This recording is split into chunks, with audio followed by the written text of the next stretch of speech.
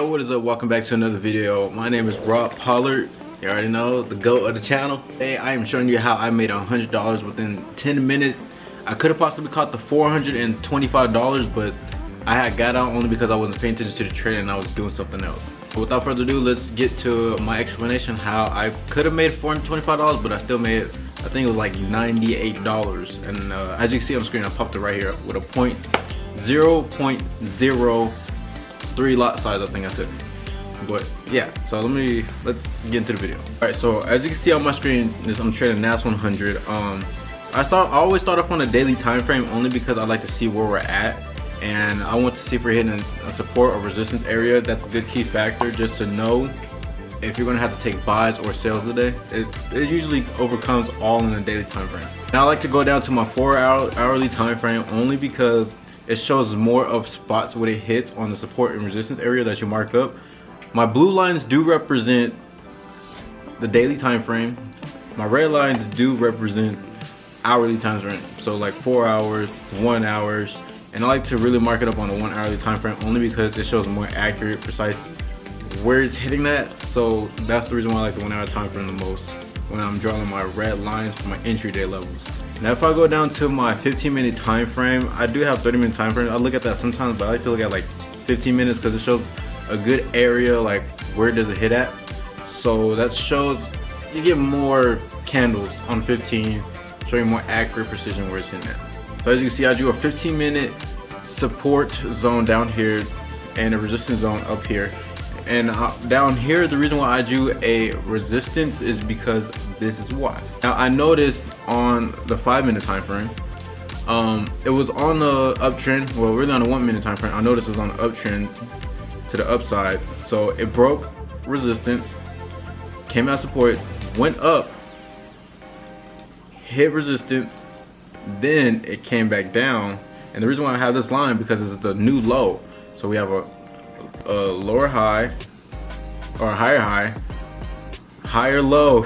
Dang, I have a higher low, a higher high, a higher low, and at the bottom is a wick. If it breaks this, then we could possibly seen it reverse, and that's what it did. So I waited.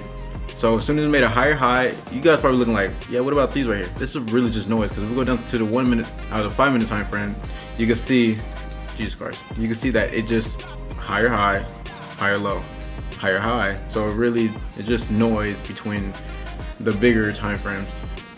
So I saw that it made a higher high, it broke my higher low, so I possibly looked for sells, and I noticed that we hit a resistance zone. That's 2 confirmations right there, and the momentum ended up building slower. That's a 3rd confirmation right there. So I went into a sell. I waited till it hit a resistance zone, and the reason why I chose this resistance zone right here is because I see multiple candles hit this area right here. So I'm gonna redraw this for you guys just to show you why.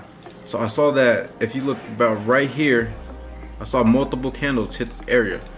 And you guys are probably wondering, how is he drawing the zones? Like, why is he drawing it right there? Now, I'm gonna show you guys why.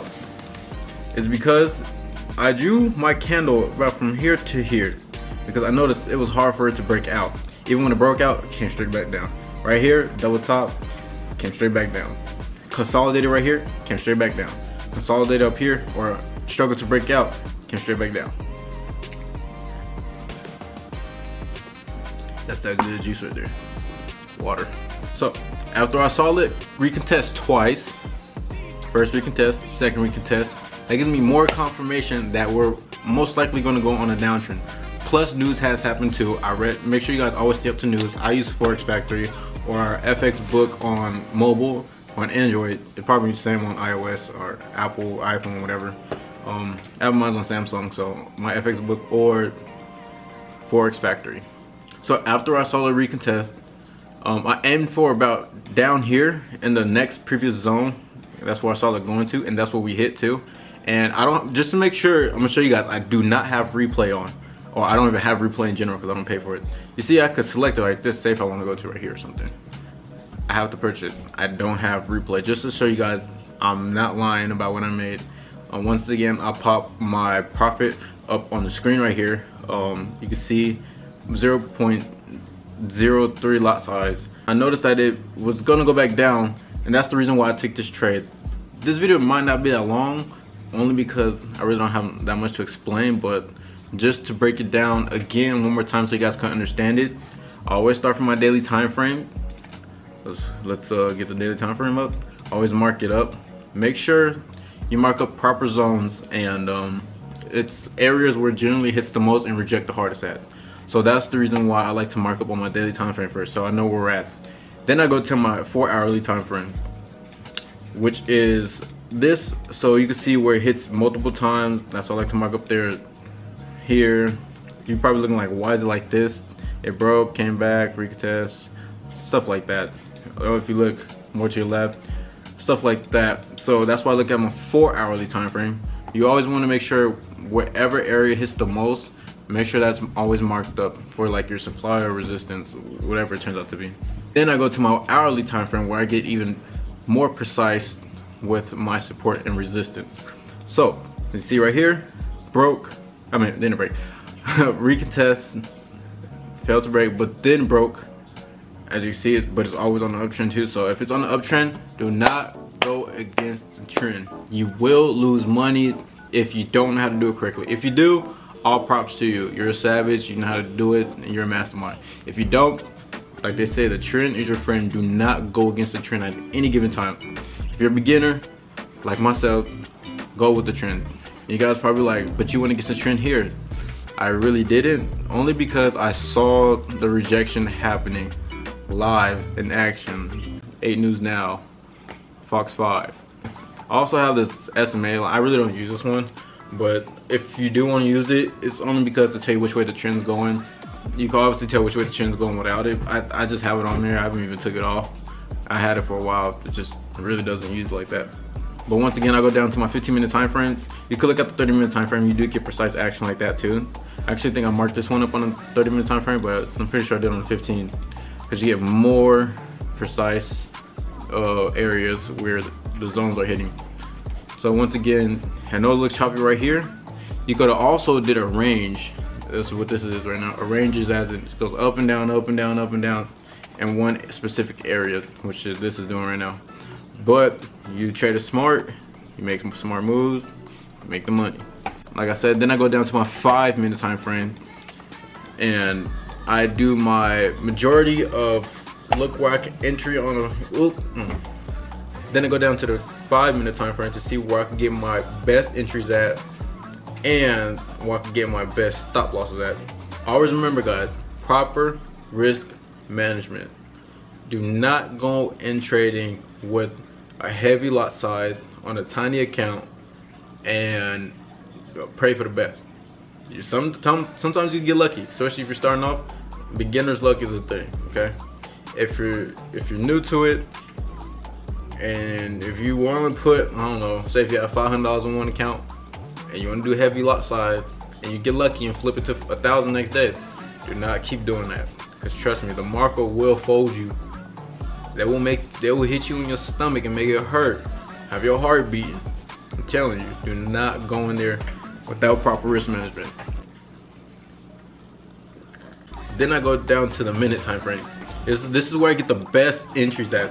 If I were you guys, I will look at the minute time frame just to get the best entries, because you can see when the chart starts to reject. So on the minute time frame, you could get the best entries on there. That's why I like the minute.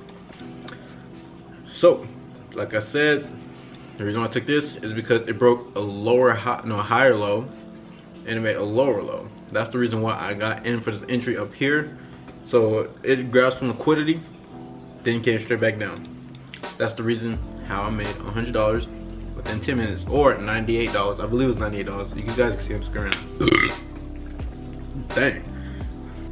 It was $91.89, but as you guys can see right there, NAS100 0.03, lot size $91.89. But I'm gonna put it as 100 because, you know what I'm saying, it just sounds cleaner like that. I wish I helped this trade even more, but what can I say? The profit is profit. Take it, get out, you're done for the day. Don't overtrade.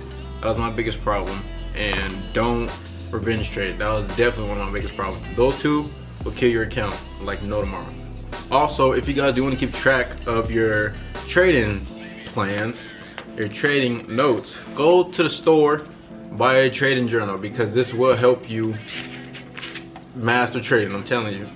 The reason why I say go get a trading journal, because you can visualize stuff, yeah, and then you end up forgetting it.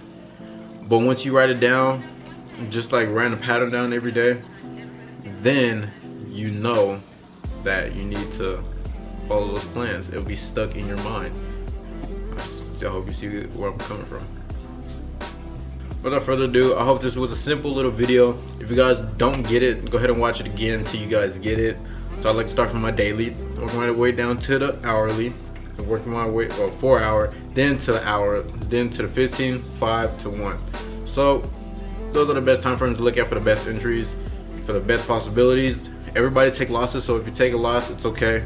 Come back the next day or place one more trade, but don't place a bigger lot size of that trade, because you will blow your account, you will hurt yourself, and you will feel frustrated after you can't get that money back and you have to deposit more money just to get that money back. We all been there. Every single person been there. Even the best trader in the world who's making the most money, he's been there. So it's all part of the game. Stick to the game. Hear me out. If you feel like you can't do trading, don't give up. And the reason why I say this is because a lot of people tend to give up, then they definitely lost. But how can you lose if you never give up? You feel me? So whatever you do, do not give up. You're gonna go through the trials and errors as everybody else do. Heck, by the end of this year, I don't know, I could become if I could reach $500,000 in this trading account. We never know. But I'm not giving up until the day I die. So never give up. Don't let your dreams stay dreams. Okay? Go ahead, get up, and go make them dreams happen. And I'm not saying just dream about them. You gotta put in the work just to make your dreams come true. So without further ado, I'll see you on the next video. Deuce.